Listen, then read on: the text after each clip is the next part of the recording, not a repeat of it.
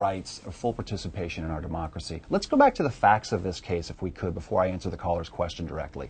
The facts of this case were a nonprofit corporation named Citizens United wanted to run a movie. They created a documentary film called Hillary the Movie.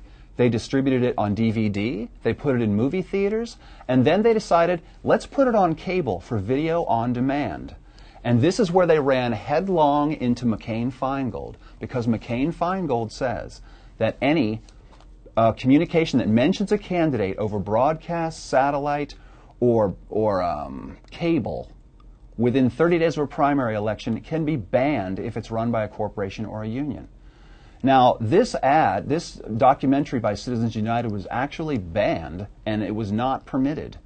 So the Supreme Court, when they finally got the case, asked the government, so we understand it's your position that you may ban movies. Let me ask you, is it also your position that you may ban books? And the federal government answered what many people who practice in this area realized, but the Supreme Court hadn't thought about. He said, yes, if a book says vote for or vote against a candidate, and it's paid for by a corporation, which all of them are, Simon & Schuster is incorporated, then the government claims the right to ban that book.